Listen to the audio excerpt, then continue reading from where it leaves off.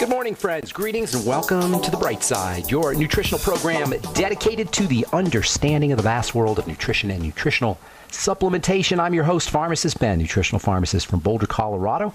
I use nutritional supplements where other healthcare practitioners use toxic pharmaceutical drugs and sometimes deadly medical procedures. If you suspect that there are natural nutritional roads to your vitality and health and well-being and to addressing your health challenges, whatever they may be, but you don't know where to begin, you have come to the right place. As you listen to The Bright Side every day, you are more and more in control of your body. You are more and more knowledgeable, and you know you can overcome any health issue. That's why we're here every day on The Bright Side, helping clear up the sometimes confusing world of nutrition and nutritional supplementation. Over the last 29 years of practicing pharmacy, I've seen drug-free recoveries from diabetes, hypertension, obesity, skin diseases like acne and psoriasis and eczema, rosacea, digestive ailments, autoimmune issues of all kinds. Recoveries that by the standards of modern medicine can only be called a miracle, but what is in the world of the body, what is in the world of biology, standard operating procedure. Because the human biological system is a healing system, it's a regenerating system. It is designed divinely to heal and renew itself on a moment-to-moment basis. And while some folks may call that a miracle, it really is just the way the body works. If you have questions about health or nutrition or prescription drugs, we want to hear from you. We can help you change your life today. We can help you change the lives of loved ones, family members, workmates, friends today. We can get you on a good nutritional supplement program. We can help you wean yourself off your prescription drugs. Give us a shout. 844-236-6010 is our number. 844-236-6010 is our number. Try to call in early so we can get to as many calls as possible. 844-236-6010 is our number. If you want to purchase any of the longevity products you hear advertised on the program or recommended on the program, you can head over to my website, brightsideben.com. You can order products right off the website. Also, criticalhealthnews.com. Also, pharmacistben.com, which we blog on regularly with blog posts as well as news stories. Criticalhealthnews.com and pharmacistben.com. You can also go to benfuchsarchives.com. You can order products right off the website, or you can sign up to join the Brightside Ben team right off the websites as well. You can also call the Brightside Ben phone team at 866-735-2470. 866-735-2470 if you want to start yourself a little business, make some residual money, make some spare change, spare cash, or make a living. Some folks are making a pretty significant living selling longevity products, which really sell themselves. All you have to do is show people the Beyond Tangy Tangerine or the Healthy Start Pack, the Ultimate EFAs, the Ultimate Enzymes. Most people notice results pretty darn quickly, especially from the Beyond Tangy Tangerine, which I'm sipping on as we speak. I call it rocket fuel because that's what it really is, folks, especially if you're deficient in nutrients. One of the great gifts of the human body is the more deficient we are in nutrition, the faster our body absorbs the nutrients, which is why most people get really quick results from the Beyond Tangy Tangerine. It costs around $50 for a 1 month supply, and it is well worth it. You can find out all about it off our websites, brightsideben.com, criticalhealthnews.com, or pharmacistben.com, or you can call the Brightside Ben phone team at 866-735-2470, and they can tell you all about it.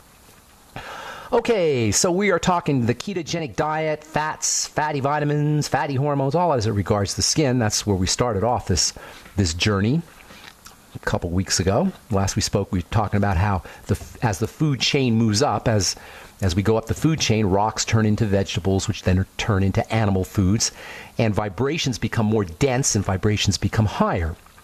A rock has a lower vibration than a vegetable, which has a lower vibration than an animal food. You can tell that a substance has a lot of energy by how fast it rots, by how fast it degrades when it's separated from its source of energy. When a vegetable is removed from the ground, it begins the decay process, and that usually takes days or weeks. When a piece of meat is separated from the life force of the animal, when the meat is slaughtered, the decay process begins instantly. That's because meat is so high energy. That's why slaughterhouses have to be regulated so carefully. That's why E. coli and other bacteria are such a problem in the meatpacking business. Dairy is likewise a problem. Eggs are a little bit different because nature's provided them with their own protective case. But even still, if the life inside an egg is not contained by cold in the refrigerator, for example, an egg is going to begin to decay within days of being separated from the hen. The bottom line here is animal foods are higher energy than vegetable foods, but like all high energy substances, they break down quickly. They rot. And this is where animal foods get such a bad rap. They're rotting quickly. And many of us are subsisting on foods that have begun, on animal foods that have already begun to break down, to rot. At least, if not subsisting, at least we're eating them. So animal products, theoretically anyway, are the most nutritionally valuable of all foods, and vegetarians are going to unfortunately be missing out on a lot of good nutrition by avoiding them. Also, by the way, as an aside, as my friend Eileen pointed out, hello Eileen if you're listening, there are no toxic animal foods, but there's lots of toxic plants and lots of toxic vegetables. How interesting is that? None of this, by the way, is meant to diminish the importance of veggies, which, as I've said over and over and over and over again, veggies should make up most of what we eat. It's just that human beings are not vegetarians. We're not carnivores either. Human beings are meant to eat everything. We're not rabbits and we're not lions. We're omnivores. The human body is designed to thrive on all kinds of foods, and from a biological standpoint anyway, our bodies are meant to thrive on meat and fish and dairy and veggies and fruit, and that's what it means to be an omnivore. We're opportunistic eaters. We eat what's there. Sorry, vegetarians. We're not supposed to be vegetarians. We're not supposed to be anything-tarian if it means that we're only eating one type of food. That's not the way the body works. We're supposed to eat everything. And if you're eating only vegetable foods, you're missing out on a lot of good nutrition. Not beating up on any vegetarians here. I'm just speaking science. What we're definitely not supposed to be eating is the processed, boxed frankenfood that over the last 200 years or so has taken over our food supply. Today, the 70% of the standard American diet is made up of processed foods, and that's most certainly what we're not supposed to be eating. Most of the foods that we eat today didn't exist 200 years ago, let alone 500,000 years ago as our bodies were developing on the African savanna. For most of us, it's almost impossible to imagine not at least having some of our foods coming from boxes or cans or being reconstituted or synthesized or somehow fabricated, basically composite food products. The classic example, by the way, of a composite food product is American cheese, which pretty much says it all when we're talking about the standard American diet. If you look on the label, on the package label of a little package of American cheese, you're going to see it's not even cheese. It's a processed cheese food product, whatever that means. A pasteurized processed cheese food product, as a matter of fact. American cheese is a patented version of an ordinarily good food.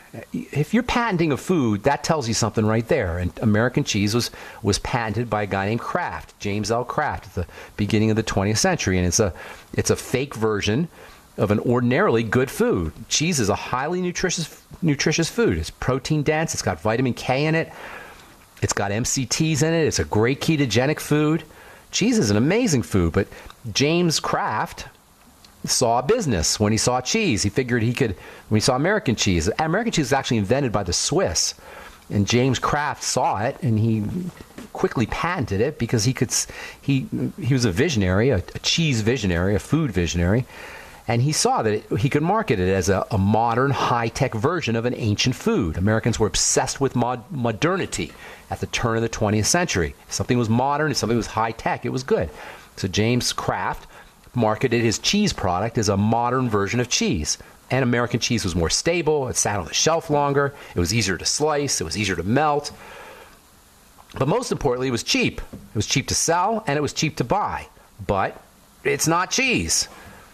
Cheese is just milk protein, and bacteria. You're not going to see an ingredient deck on cheese, but you're going to see a long ingredient deck on American cheese. And that ingredient deck will include some very non-cheese-like substances, including emulsifiers and preservatives and food coloring and stabilizers, sorbic acid and calcium phosphate and sodium citrate. In fact, over 50% of a slice of American cheese is not cheese. That's why it's called a processed cheese food product, a pasteurized processed cheese food product. All right, I'm Pharmacist Ben. You're listening to The Bright Side on the Genesis Communication Network. 844-236-6010 is our number. We'll be back right after this.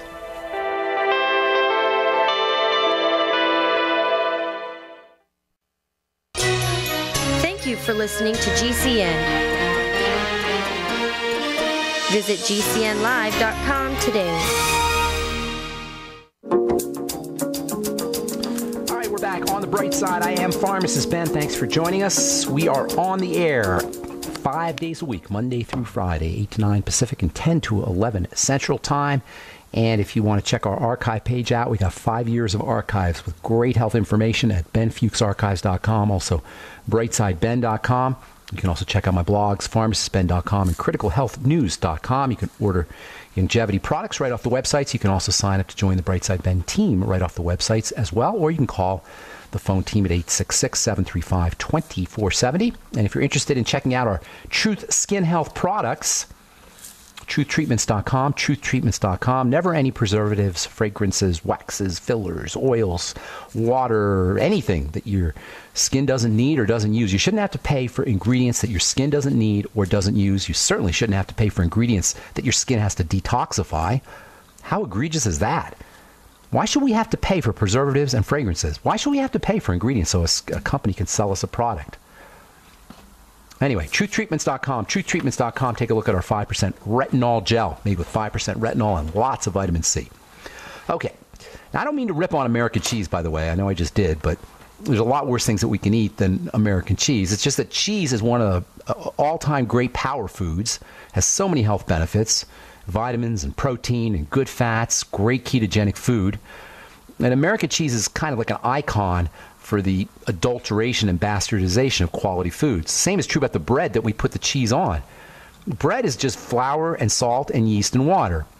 That's it. But if you buy a loaf of bread at a store, a loaf of white bread, you're going to see, or any bread really, you're going to see dozens of ingredients that somehow are supposed to make the bread taste better.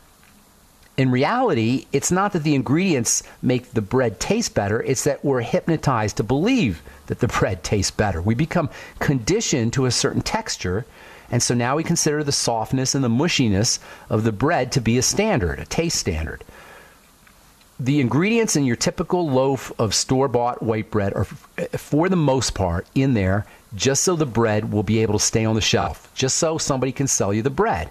And this is really what processed foods are about. They're easier to sell. They're easier to make a profit on. And in this way, it's a lot like the skincare business. I came up with the Truth Treatment products because I've been in the business for so long and I've been formulating products for so long. It never made sense to me that most of the products I were making were just in there so somebody could sell you the product. This is how foods are. That's how processed foods are. Most of the ingredients in the processed food are there so somebody can sell you the product. Skincare, like processed food, typically, your typical skincare product contains very little that is going to make your body or your skin healthier. Processed food isn't going to make your body healthier. Most of the ingredients are just there to sell you something. On the other hand, skincare products do contain ingredients that are going to trick you into thinking that you're doing something for your skin. You rub it on your skin, you go, oh, I feel nice. That feels nice and soft and smooth. All you're feeling is product. You're not feeling anything that happened to your skin. You're feeling silicone and oil and wax, and it might feel good, but it's not doing anything for you. Likewise with processed foods. You got flavors, you got calories, you got aromas. All that's going to trick you into feeling good and feeling satisfied, but it's not going to make you healthier for the most part. The great irony here, folks, is that we don't need processed food. Even though 70% of our calories are coming from processed food, we could do quite well with veggies, a little egg and dairy, and some meat and fish. And by the way, we don't need a lot of food either, but we got to learn to listen to our body's cues. We got to learn to eat from our bellies, not from our brains. First of all, we got to learn to move our attention around. We got this thing called attention. And our attention is typically goes hither and thither. It's pulled here and there. Typically by people who want us to do something, usually buy something. Here's a little trick I learned. I was overweight a few years ago. I was like 50 pounds overweight about 10 years ago, 12 years ago. I was always the same weight. My whole life I was the same weight. And then gradually, as I got into my 30s, I got a little bigger, and then a little bigger, and then a little bigger. And first I thought the scale was broken. I used to weigh myself every day at the gym. And I was like, what's the heck's wrong with this scale? First started off at 180, and then I was 185. And then I was 190, and then I was demanding that they fix the scale, but they assured me that the scale was fine. And then I was 195, and then I was 200. Before I knew it, I was 220 pounds. From 180, I went up to 220 pounds. And so I had to take emergency measures because I didn't want to be 220 pounds. And I didn't want to wear a size 38 pant. That's what happened to me. I went from a 32 waist to a 34 to a 36, and I was about to go to a 38, and I was like, no way. And so I had to take emergency measures. And what I did was I learned that there's this thing called attention, and most of the time when I was hungry, my attention was in my head, in my mouth, in this little tiny patch of tissue on the top of my tongue and in my mouth. And so I learned that if I put my attention in my belly, most of the time I wasn't hungry. And I lost 50 pounds. I went down to 170. I've since gained 10 back. 170 was a little thin. But simply by learning how to move your attention around in your body from your head down to your belly, you can do dramatic things. I guarantee you, for the most part, when we're eating, the vast majority of time, we're not eating from our belly. We're eating from our head. And you can tell you're eating from your head if you're not sure what you want to eat. If you ever stand in front of looking at the menu or looking at the menu board and you're, I want this, I don't know if I want that, I don't know what I want to eat, you're not hungry. That's how you can tell. Just learn to move your attention around. It's a simple little trick to lose weight. If you don't feel like stopping, if you're busy working or you're having a good time, you don't feel like stopping to eat, everybody's stopping to eat, just move your attention around. And you'll notice that if your attention is if you're eating from your head, or the drive to eat is from your head or your mouth, it's simple to resist food. Just drop your attention down to your belly. If you have your attention in your head, just drop it down to your belly where you're not hungry and you're not going to want to eat. When we figure this thing out, that our eating behaviors out, we're going to have, not only are we going to be healthier, not only are we going to be stronger, but we'll have a lot more time and we'll save a lot of money as well. And learning how to eat filling foods is also important. Learning how to take advantage of fillingness. This is where veggies come in. Veggies are the quintessential filling food, and they're the quintessential quality food. They're easy to use. They're veggies. You don't have to do anything. You just munch on a stick of celery. They're abundant. They're not ridiculously cheap, but they're not really that expensive. And they're very, very nutritious. And they're also the perfect ketogenic food. And because they have a negligible effect on insulin, they're the ideal breakfast foods. Foods that stimulate the production of insulin are a bad idea. Insulin makes you tired. Foods that crank up insulin should not be eaten for breakfast. Insulin, one of the main effects of insulin is to lower your blood sugar. Hypoglycemia follows insulin, especially if your body is super sensitized to insulin, which happens before you go into insulin resistance. The body cranks out lots of insulin. The pre-diabetic condition is marked by hypoglycemia, bouts of low blood sugar, bouts of hypoglycemia. That's why many people feel like they need a nap after they eat. If you eat a salad for breakfast, not only are you going to be full, but you're not going to need a nap at 10 o'clock. Breakfast is the most important meal to skip. That's what we talk about all the time. Skip breakfast. I guarantee you, 100%, you are going to start to hear about how you should be skipping breakfast, probably in the next couple of years. You're going to start hearing about it. This is one of the great advantages to you guys listening to The Bright Side. You're getting the scoop 2 to 3 to 5 years before you hear it out there in the mainstream press. But I guarantee you, you're going to start to hear how you want to skip breakfast. All right, I'm Pharmacist Ben. You're listening to The Bright Side on the Genesis Communication Network. Got lines open for you, 844-236-6010. We'll be back right after this.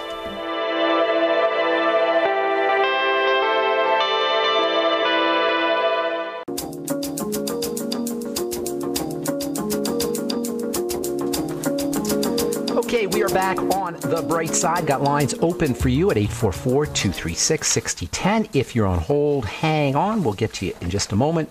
844-236-6010 is our number if you have questions about health or nutrition or prescription drugs. If you want to wean yourself off your meds or you have a health challenge you or a loved one is dealing with, we can help you. Certainly if you have a skin health issue, or if you have a success story you would like to share, or if you want to contribute to the conversation, 844-236-6010 is our number. Ripping on food a little bit here. Don't mean to rip on food. So much of our eating behavior is based on trying to get happy. We got a happiness problem. And marketers are only too willing to help take care of our happiness issue. We're told that we have to eat to be happy. We have to buy things to be happy. Well, we can just tap into happiness. Imagine it. Try imagine. If you're not happy right now, try imagining it. Just pretending you're happy. As you pretend you're happy, the biochemistry in your brain will change. As you pretend you're happy, you will secrete hormones of happiness. And that's the same as being happy. We can pretend our way into being happy. We can pretend our way into being satisfied. We can pretend our way into having a joy for living and a joy for life without buying things, without food, without materialism. Whole notion of consumerism and materialism, it's not in our interest, and we don't even get happy. When they do studies on happiness, they find that it's not the material things that make us happy anyway. It's the immaterial things that make us happy. Companionship, friendship, love, socialization, security. These are non-material things. Nobody's ever going to get happier except for maybe for a brief split second from food. But we're induced, we're hypnotized, we're conditioned to believe that that's where happiness is. And of course, we never get happy, so we eat more food and we buy more stuff. It's not in our interest, folks. We're being lied to. We're being hypnotized. We're being manipulated. It's not fair. It really is not fair. Anyway, that's why we're here on the bright side every day, to help clear up some of this confusion. Tomorrow we'll continue talking about some handy-dandy ways that you can use vegetables and you can use ketogenic foods to access the ketogenic diet. Skipping breakfast is just one of them. Salad for breakfast. I'm sure some of you out there are thinking, oh my God, I'm never going to eat salad for breakfast. Fish for breakfast. You know, you can buy these smoked fish things at even your regular supermarket. They're not perfect. They got sugar in there and, probably some chemicals, but at least it's high protein and it's easy to use. Relatively quality food. What's not quality food is the stuff you get at Denny's, that's for sure, or IHOP. Oh, my God. Cheesecake Factory. That's another one. All right. 844-236-6010 is our number. Let's see here. Check this one out. Modifying gut bacteria could be a treatment option for PCOS. How do you like that? Where have you heard that before? PCOS is an awful condition that affects a lot of women. 10% of women worldwide are affected by polycystic ovarian syndrome. If you don't have it, you probably don't know what it is. But if you do have it, oh my God. Let's see. PCOS, women who have PCOS will be dealing with obesity issues. They'll be dealing with menstrual issues. They'll be dealing with skin issues. They'll have body hair. They'll have hair on their face. They'll have thinning hair. Have acne. Oh my God, is that an awful condition? Well, guess what? Now they found that PCOS is related to the gut. Surprise, surprise. If you've been listening to this program for any length of time, folks, you are way ahead of the curve when it comes to understanding how to take care of your body. Even if you're not employing or taking advantage of some of the stuff we talk about on this program, you are way ahead of the curve. You know more than your physician knows if you've been listening to this program. Not because I'm smart, but just because it's common sense. The triangle of disease, everything, the triangle of disease, no matter what your health challenge is. Here's another good one for you. This is all from yesterday, by the way. Research provides insight into the role of the Western diet in Alzheimer's disease. Oh, no kidding. Surprise, surprise. Research, I'm telling you, folks, this is from Nature Scientific Reports. Recent research has established associations between the Western diet and Alzheimer's disease. No kidding. If you have Alzheimer's disease or you know anybody who has Alzheimer's disease, please, please, please understand it is reversible. It is not inevitable. There's no drugs that can help you, but we can do it ourselves. Get on a supplement program. Wean yourself off the crappy food, especially sugar. It's type 3 diabetes, Alzheimer's disease. All right. I'm Pharmacist Ben. 844-236-6010 is our number on the bright side. Let's go to Ohio and welcome Liz. Good morning, Liz. What's cooking? Hi. I was wondering if you had any advice for me about epilepsy and seizures. Yes. Matthew 17:21. Read Matthew. Read the Bible. How did Jesus cure the boy of epilepsy? He told him to fast. Yes, ketogenic diet. Well, do you know about the? In the past month, I've gone on the longevity products and I've gone gluten-free. And I'm avoiding all of Dr. Wallach's 10 bad foods and all of that. But yeah, I guess I was just wondering if you knew anything more specific and what you think I can hope to see from all of it. Zillions of things you could do for epilepsy, seizure disorders. Have you had any seizures since you started this new program? No grand mal seizures, but I'm still having the minor one. Okay, here's what you need to do. So you're on the right track, though. You see how you're getting better, right? Now, as far as the 10 bad foods go, the problem with that list is there's 100 bad foods. No, excuse me. There's 1,000 bad foods. There's not just 10 bad foods. Yeah. So it's misleading. And yes, I understand the point of saying 10 bad foods because we don't want to bombard people with 1,000 bad foods. You got to start somewhere, but you can't just go by the 10 bad foods. So here's what you need to do. Number one, you got to go ketogenic. Have you just started listening to the program, or have you been listening for a while? Today's my first day, but I've listened to you on Coach before. Okay, well, we've been talking about the ketogenic diet now for a couple of weeks. The ketogenic diet, for new listeners out there, and excuse me for repeating for people who've been listening for a while, is a high-fat diet. And it's a low-carbohydrate diet, and I mean very low, and they call it moderate protein. So you're looking at almost no carbohydrates. For the ketogenic diet can be used for Alzheimer's, mental health issues, Alzheimer's disease, diabetes, weight loss. But for seizure disorders, it has to be very strict. And that means 5% or so of your calories coming from carbohydrates, or 5 to 10%, somewhere in there. Very low carb, and those should be vegetables. Also, caloric restriction, restricting the amount of calories that you eat. Also, staying away from any foods that cause digestive distress. Okay, these are the three main strategies right now, and I'm going to give you some nutritional things that you could do. But first and foremost, you want to go very, very low carbohydrate, okay? You want to go calorie restriction as best as you can, and you want to stay away from any kind of problem foods, okay? That's first. The second, and by the way, we have archives at benfuchsarchives.com and also brightsideben.com. And if you listen to the archives from the last couple of weeks, and we'll continue doing this for the next few days, but for the last couple of weeks, we hit the ketogenic diet very hard. And it's extremely important that anybody with seizure disorders understands how to use this thing. It's been used since the 1920s, the ketogenic diet. And by the way, fasting has been used since, not just since Jesus, in the Bible they talk about it, but also Hippocrates talked about it. The ancient Greeks used it for seizure disorders. Basically, the less food you eat, the more stable your body will be. A seizure disorder is caused by a short-circuiting in the electrical energy in the brain. That short-circuiting is exacerbated by high energy. Sugar is high energy. Is quick high energy. So you want to be making sure that you're controlling your foods. Then there's wonderful nutritional supplements. I mean wonderful for the brain. The B vitamins, extremely important. You're not going to get enough in the Healthy Start Pack. You're going to need to take some extra B vitamins. Can you stick with us, Liz? We got to take a break, and I'll get you some more ideas. All right, I'm Pharmacist Ben. You're listening to The Bright Side on the Genesis Communication Network. We'll be back right after this. Don't go away.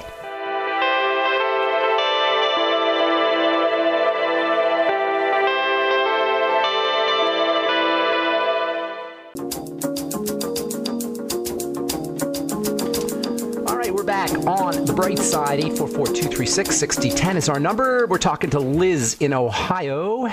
Liz, you there? Yes. Okay, so go ketogenic. That means high fat, and the best fat's going to be coconut oil. Do a couple teaspoons of coconut oil, and that will also be very satisfying, a couple teaspoons of coconut oil every day. You may also want to get something called MCT oil, which is in coconut oil. But if you get straight MCT, you can get straight MCT oil at a health food store, maybe a couple tablespoons of that a day. Then you want to make sure you're restricting as best as you can, going 0 to 10% of your calories from carbohydrates and sugar. Certainly refined sugar, that's out. Coke, and you probably know this, but fruit juice. I've already done that, yes. Okay, so that's, but there's sneaky places where there's sugar and carbs, and you got to watch out for those. More fiber can also help you, and there's an amino acid called glutamine, Glutamine, which is important for the brain and can also have some beneficial effects for seizure disorders. Then there are the straight, flat-out nutrients for the brain, and chief among those are the B vitamins, all of them. I would be getting you'll get some in the BTT. In fact, you'll get a significant amount in the BTT, the Beyond Tangy Tangerine. But I personally, if I were you, I'd go get a B complex, something like a B100, and do it every couple of hours. In addition to that, make sure you're getting enough extra omega-3 fatty acids. You'll get those in the Ultimate EFAs, but I would be taking a little bit extra. Fish oil, something like Nordic Naturals or Carlson's. Those are good brands of fish oil. And then as far as nutrients that are flat out, just straight for seizures, lithium orotate is good. GABA, G-A-B-A, which you may have heard of. That's another good one. Make sure you're getting enough magnesium. I would be using 50 milligrams a day of zinc picolinate. Second word, P-I-C-O-L. Picolinate, picolinate, and then also get yourself 400 international units a day of mixed tocopherols. That's a form of vitamin E. If you have any kind of digestive health issues, in addition to staying away from foods that trigger those, make sure you're using your Ultimate Enzymes. That's from Longevity. Make sure you're using the Biolumin Nightly Essence. I'd be doing 60 billion units of those a day. They can help you process your nutrients. You may also want to try a little extra fat metabolizing nutrients. As you're going ketogenic and eating more fat, and the ketogenic diet is a high-fat diet, you're going to want to make sure that you're using things like lecithin or bile salts in addition to your Ultimate Enzymes to make sure you're processing those. Last but most certainly not least, you'll notice that seizure disorders are triggered by shortness of breath, so make sure you're practicing slow, deep breathing. And by deep, I'm talking about into your bottom of your feet, but at least into the belly. Most of us breathe shallow, and we don't get enough oxygen, and hypoxia or low blood oxygen can certainly be a trigger for a seizure. So slowing down the body, making sure that you're using your slow, deep breathing techniques, and then also anything that activates the relaxation nervous system will also be helpful. Things like hot water, hot baths, massage, just relaxing, just general relaxing can help as well. There's so many things you could do, Liz, but it sounds like you're on the right track. If you want extra information, send me an email, ben@ksco.com, and put your phone number in there. Okay, Liz, I got to motivate. I hope we helped you out. Thanks for listening. Thank you so much. Okay, take care. Have a beautiful day. All right, let's go to Candy in Wisconsin. Welcome to the Bright Side. What's going on, Candy? Hi, Ben. First of all, I was diagnosed with Crohn's disease about 3 years ago, and they sent me home with 2 medications, and after I did research about them, I chose not to. One was a steroid, one was a cancer treatment drug, and the doctor was very upset, and they actually told me that I would lose my small intestine if I didn't follow through with doing their drugs, and I refused, and they at least tried to talk me into taking Boost. So I took Boost for 3 months prescribed. And Boost? Wait a minute. Boost, like the nutritional drink? Is that what you're talking about? Yes, because the infection was so bad that I could only have soft foods, and they felt that I was losing too many minerals and vitamins and couldn't hold food down too well. So the infection lasted a good 8 months. That was still coming out of my body from the acid eating through. But that all cleared up. But how did it clear up? Wait a minute. Don't just tell us how you did it. I changed my diet completely. I love it. I was on that Boost for 3 months, but that made me gain 40 pounds, if not a little bit more. But you changed your diet and you cleared up your problem, right? Yes. I started doing this Whey Factors from Canada. Yes. And how'd you know about that? How'd you know about natural? That's actually, a great protein. My dad helped me with that one. Good deal. And then I did the meal replacement. I forgot what it was called. It was like I only did it for that whole year by Rubin. Jordan Rubin stuff? Yes, Jordan Rubin. Oh, that's awesome. You're awesome, Candy. Congratulations. I did that as my meals, and then slowly I added food back after like 3 or 4 months. And then how are you doing now? How are you doing now? Well, now I started the ketogenic last month due to hearing your message, and I started on the 12th, and it was hell the first 3 days. How come? I had headaches severely. Okay. My body was aching. Did you try to go all at once? Did you try to do it all at once? Or did you start? I did. I mean, I started and I fasted the first day. And then the second day I had the fat and lower protein and basically maybe 5 carbs. And then the third day, and that's when it really let loose, was the 4th and 5th day. I felt like 100%. Oh, that's awesome. Even my vision felt better. That's awesome, Candy. That is such good news. Thank you for sharing that. Oh, man. Yeah. How can we help you? I'm going to run out of time here. I love hearing the story, though. That's a great story, Candy. How can we help you today? Magnesium oxide. I got the Now product, seeing that it's fairly cheaper and it's pure powder. I used that the last 2 nights, and I've been feeling really good. Is it okay to double the dose for 1 Well, you'll have to see. You might get a little diarrhea is the only thing. You might get a little loose stool if you take too much, or you might even get a little drowsy. You'll have to test it out yourself. There's not a problem necessarily with it. You'll just have to see how you do. It's not the best source of magnesium, though, magnesium oxide. It's a little harder for the body to get the magnesium out of the magnesium oxide. But if you're feeling good, Let's stick with it. Up your dose gradually. Don't double it right away, but up it gradually and see what happens. The worst thing that's going to happen is you'll go into loose stools or maybe a little drowsiness. And what's the better kind of magnesium? There's a lot of good kinds. Magnesium glycinate is a good source of supplemental magnesium. That's my favorite. Chelated magnesium, colloidal magnesium, which you'll get from plant-derived minerals. And then veggies. If you can do veggies, grind up, make veggie juices. Anything that's green is going to be magnesium. Okay, and for the total of weight loss is 15 pounds for 1 month. You lost 15 pounds? Yes, on the 12th it'll awesome. be 15 pounds. Congratulate Candy. You made my day. Thank you so much for sharing that. I want to thank you because, what was stuck in my mind was when you feel horrible, take a bath. I remember you saying that, take a hot bath, relax your body.